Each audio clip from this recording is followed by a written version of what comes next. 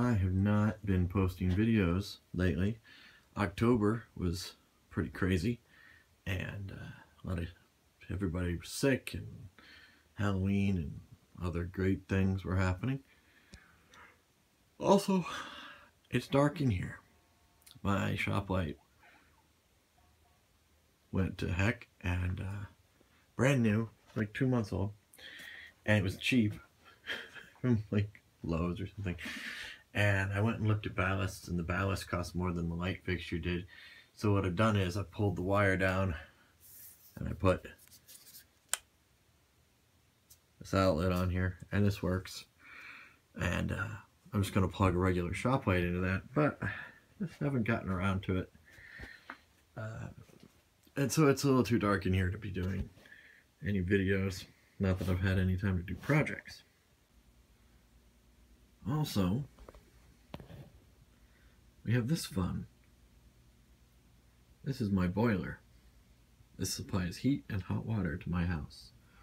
Or, yeah, it used to. It's a nice little guy. It's a Navion, and it's been great.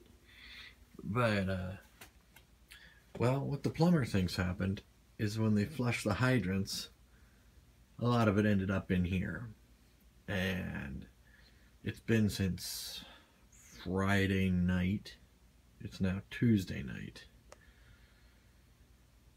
And they've tried all sorts of things and cleaning and everything. And there's certain things in here that are kind of messed up. And that guy right there, look at him. Yeah. I think that's Homer told me that's an air vent. But it's all crudded up. And the problem is the heat exchanger isn't getting flushed correctly. That's the shiny thing there. And it doesn't, it overheats. When it overheats, it of course shuts down. And today they ordered a new heat pump, I think is what my wife said. And so they should install that tomorrow, and then maybe we can have hot water again. And that would be nice. The plumber's doing a great job. He's really been fighting with this thing.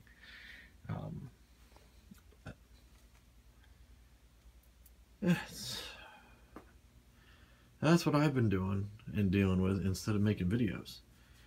Hopefully that'll get fixed pretty soon, and we can get back to breaking things in the workshop. Thanks for watching.